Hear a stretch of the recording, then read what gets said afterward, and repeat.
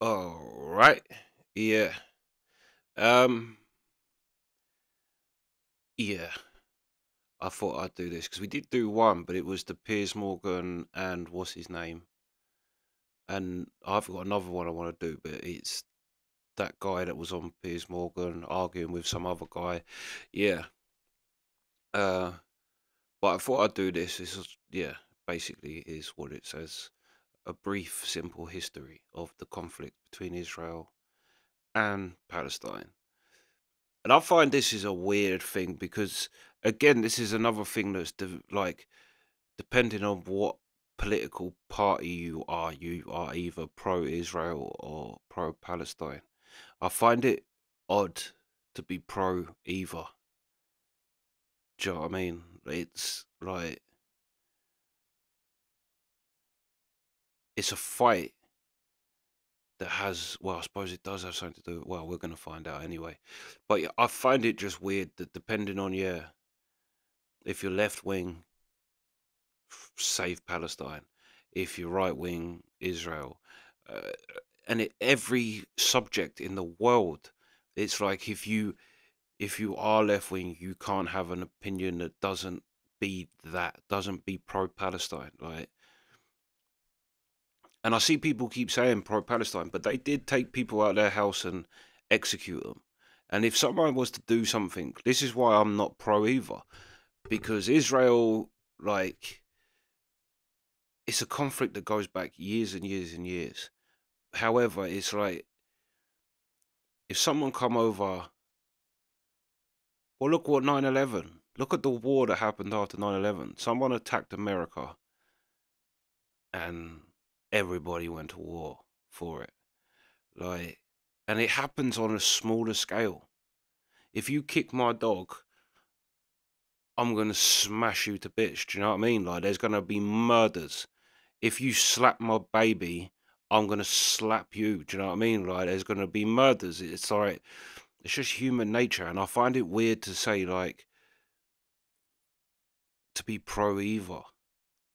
Really, like you'll criticize Israel for the bombs, but then what are you saying that it's better to take people out and just shoot them and execute them? Like, what? That's better because it's not a bomb, and a bomb. It's just weird to me. Like, it's. Do you know what I mean? No one's right.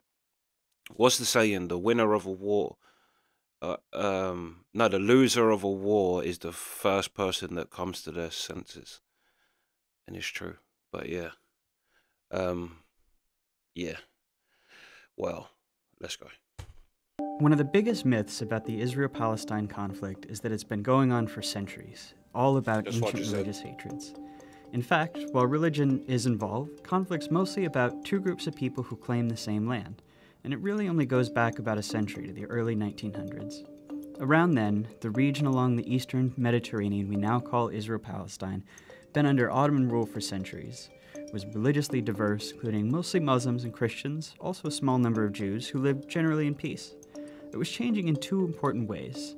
First, more people in the region were developing a sense of being not just ethnic Arabs, but Palestinians, a distinct national identity. At the same time, not so far away in Europe, more Jews were joining a movement called Zionism, which said that Judaism was not just a religion, but a nationality, one that deserved a nation of its own. And after centuries of persecution, many believed a Jewish state was their only way of safety and saw their historic homeland in the Middle East as their best hope for establishing it.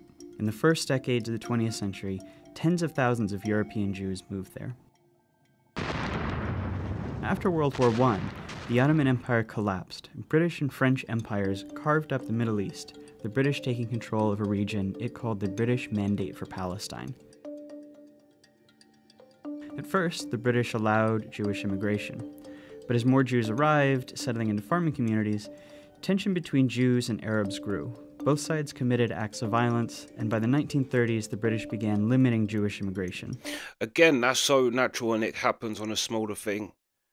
Say like when Indians and Pakistanis come over to our country, or Africans. Where do you put them people that come here? You don't put them in middle class or upper class areas. You put them in working class areas where people are already struggling, and all you are is something different we don't know, and we're now fighting over the same scraps. Do you know what I mean? Like, we become competitors, and it's like the same here. Of course, the Arabs is not going to like the fact that these new people is coming over, and also if you've been living in Europe, I do agree that because Jew it will come up in your DNA. Do you know what I mean? Like, if you have Jewish blood, there is a DNA that's Jewish, so they are a country. But that seems crazy that why you would want to go from Europe there. Yeah. In response, Jewish militias formed to fight both the local Arabs and to resist British rule. Then came the Holocaust, leading many more Jews to flee Europe for British Palestine and galvanizing much of the world in support of a Jewish state. In 1947, as sectarian violence between Jews and Arabs there grew, the United Nations approved a plan to divide British Palestine into two separate states, one for Jews, Israel, and one for Arabs, Palestine. The city of Jerusalem, where Jews, Muslims, and Christians all have holy sites, was to become a special international zone. The plan was meant to give Jews a state, to establish Palestinian independence, and to end the sectarian violence that the British could no longer control. The Jews accepted the plan, and they declared independence as Israel. But Arabs throughout the region saw the UN plan as just more European colonialism trying to steal their land. Many of the Arab states, who had just recently won independence themselves, declared war on Israel in an effort to establish a unified Arab Palestine where all of British Palestine had been. The new state of Israel won the war, but in the process, they pushed well past their borders under the UN plan, taking the western half of Jerusalem and much of the land that was to have been part of Palestine. They also expelled huge numbers of Palestinians from... Again, apply that to gangs in streets. If my gang and your gang goes to war, I beat your gang, and then, yeah, I'd take your territory. Especially if you started it. Do you know what I mean? The Arabs started that war, even if you want to say that they shouldn't have been there in the first place, which I'll give you. But the person that started attacking was the Arabs, and they declared war on Israel. Israel won, then yeah, that's just life. That happens in anything. Like, if a champion boxer loses to the contender, he takes the belt.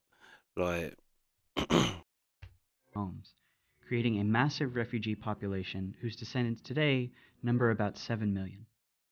At the end of the war, Israel controlled all of the territory except for Gaza, which Egypt controlled, and the West Bank, named because it's west of the Jordan River, which Jordan controlled. This was the beginning of the decades-long Arab-Israeli conflict.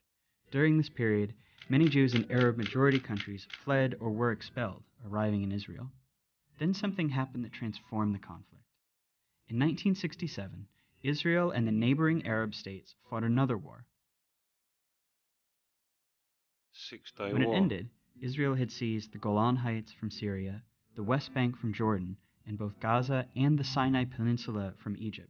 Israel was now occupying the Palestinian territories, including all of Jerusalem and its holy sites. This left Israel responsible for governing the Palestinians, a people it had fought for decades. In 1978, Israel and Egypt signed the US-brokered Camp David Accords. Shortly after that, Israel gave Sinai back to Egypt as part of the peace treaty. At the time, this was hugely controversial in the Arab world. Egyptian President Anwar Sadat was assassinated in part because of outrage against it. But it marked the beginning of the end of the wider Arab-Israeli conflict. Over the next few decades, the other Arab states gradually made peace with Israel, even if they never signed formal peace treaties. But Israel's military was still occupying the Palestinian territories of the West Bank and Gaza, and this is when the conflict became an Israeli-Palestinian struggle. The Palestinian Liberation Organization, which had formed in the 1960s to seek a Palestinian state, fought against Israel, including through acts of terrorism. Initially, the PLO claimed all of what had been British Palestine, meaning it wanted to end the state of Israel entirely. Fighting between Israel and the PLO went on for years, even including a 1982 Israeli invasion of Lebanon to kick the group out of Beirut. The stillness of the ceasefire in southern Lebanon was shattered today by the sound of guns, bombs, and planes.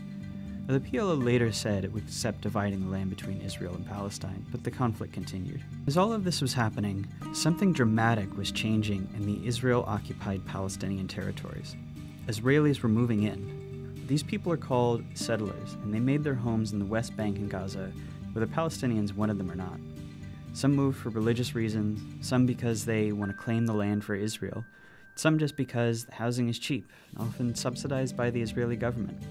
Some settlements are cities with thousands of people, others are small communities deep into the West Bank. If you've always felt a deep yearning for Jerusalem, now is a once-in-a-lifetime opportunity, not only to stand within its gates, but also to build the home of your dreams there. The settlers are followed by soldiers to guard them, and the growing settlements force Palestinians off of their land and divide communities.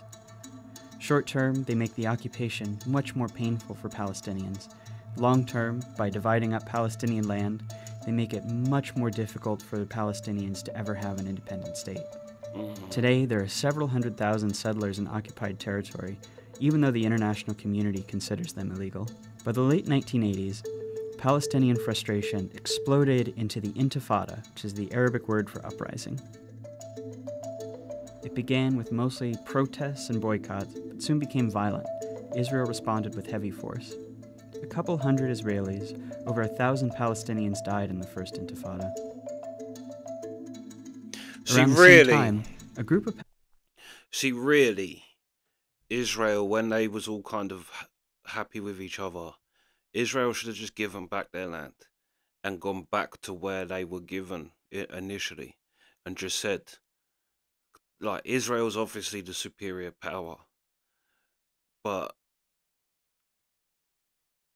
they should have just said, look, listen, we'll give you back that land, make that Palestine, but if you take any type of liberties, we're taking all of it. Like, that would have ended the whole thing right there and then. Palestinians in Gaza, who considered the PLO too secular, too compromise-minded, created Hamas, a violent extremist group dedicated to Israel's destruction. By the early 1990s, it's clear that Israelis and Palestinians have to make peace. The leaders from both sides signed the Oslo Accords. This is meant to be the big first step toward Israel maybe someday withdrawing from the Palestinian territories and allowing an independent Palestine. The Oslo Accords established the Palestinian Authority, allowing Palestinians a little bit of freedom to govern themselves in certain areas. Hardliners on both sides opposed the Oslo Accords. Members of Hamas launched suicide bombings to try to sabotage the process. The Israeli right protests peace talks with ralliers calling Prime Minister Yitzhak Rabin a traitor and a Nazi. Not long after Rabin signs the second round of Oslo Accords, a far-right Israeli shoots him to death in Tel Aviv. But this violence showed how extremists on both sides can use violence to derail peace, keep a permanent conflict going as they seek the other side's total destruction. That's a dynamic that's been around ever since.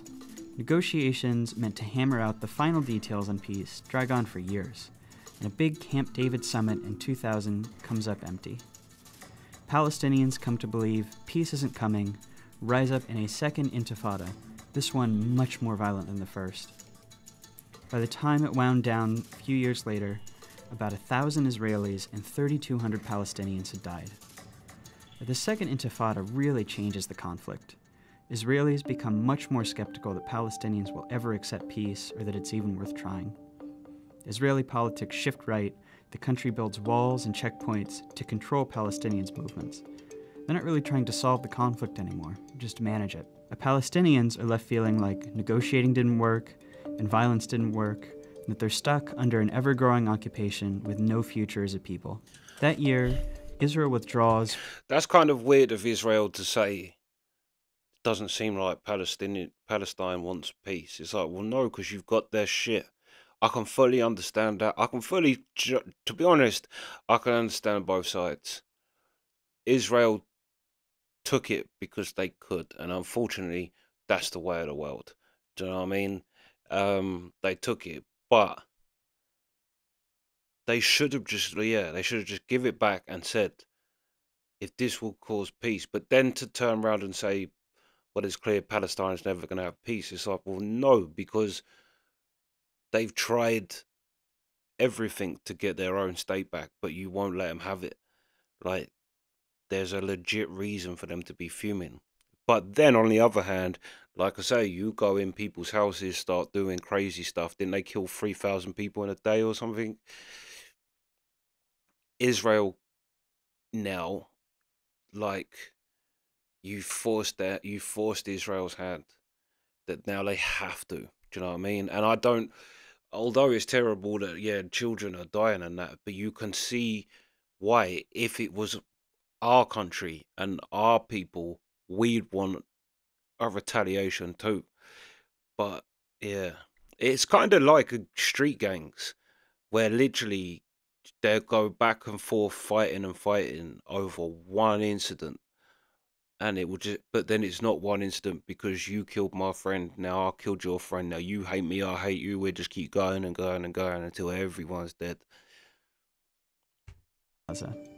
Hamas gains power, but splits from the Palestinian Authority in a short civil war, dividing Gaza from the West Bank. Israel puts Gaza under a suffocating blockade, and unemployment rises to 40%. This is the state of the conflict as we know it today.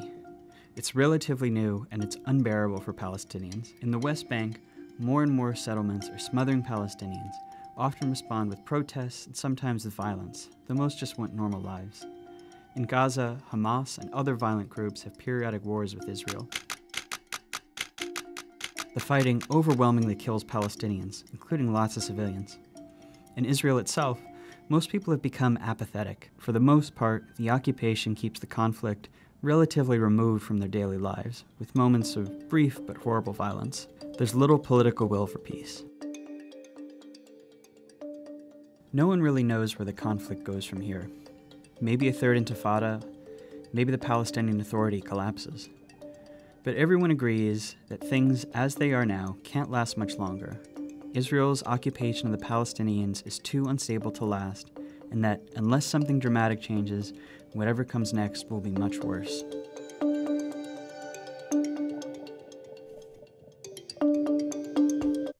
Yeah.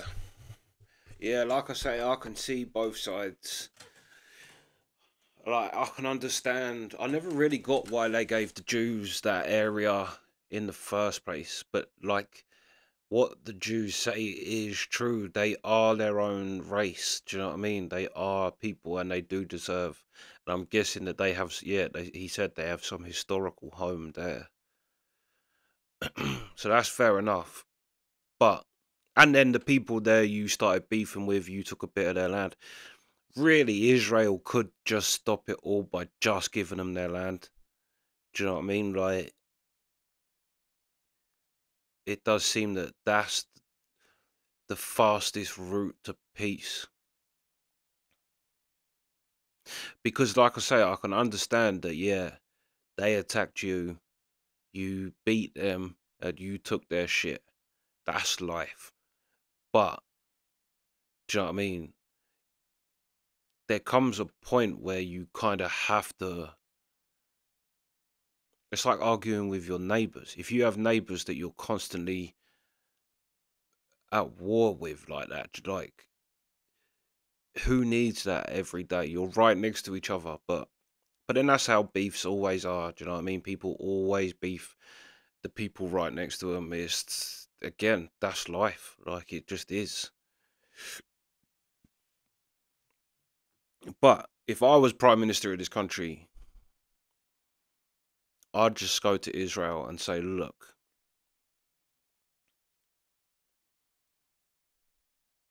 give them their land back, and well, you just need to negotiate on that. Do you know what I mean? Like, because Palestine, like, if Israel wanted to go back there in the first place to have their own land, then surely they can understand where Palestine is coming from in that anyway. Because now they're doing the same thing to Palestine. They're taking them from their homes and they don't have a land no more. It's like, well, then what do we do? Put them somewhere else so another group can beef the Palestinians. Yeah, it's kind of the other thing as well. Yeah, is Arabs are actually the most friendliest people. So to get people like that to be like that, yeah, you've got to do some serious shit. They are. They're the most welcoming, and do you know what I mean? Like they'll give you anything if they like you. But I suppose they're gonna beef you if they don't. But yeah,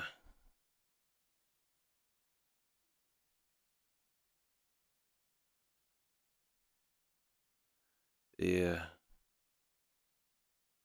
The only way that there can be beef is if Israel is somehow brought to the table and somehow convinced to give that land up. Um, but then on the other hand, I can understand why they don't too. Do you know what I mean? You killed, and especially now you slaughtered our people in giving it back now. Like it's like our royal family has a thing that if any of them get kidnapped, the country won't negotiate. Do you know what I mean? Because if that's the case, then every country around the world, every time they want us to do something, they just kidnap our royal family. So you just get sacrificed for the greater good. But yeah, I don't know. But I'd say that's the only way that you're gonna actually even come close to a peace. And to be honest, it just looks like Palestine's gonna get smashed. Like, especially now, it's like you've done that.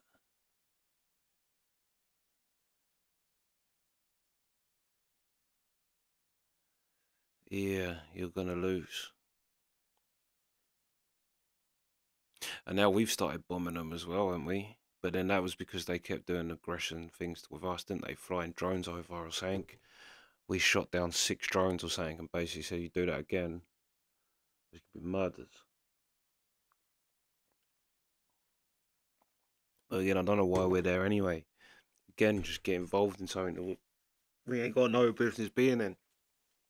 We washed our hands with it years ago, but yet somehow we're still hanging around the edge. Do you know what I mean? Either getting that's what I'm saying in the Cat Williams thing I did. You either get involved or completely come out. You're either completely in or you're completely out. Anything else is just dangerous. But yeah, anyway, let me know your thoughts. That's the reactions.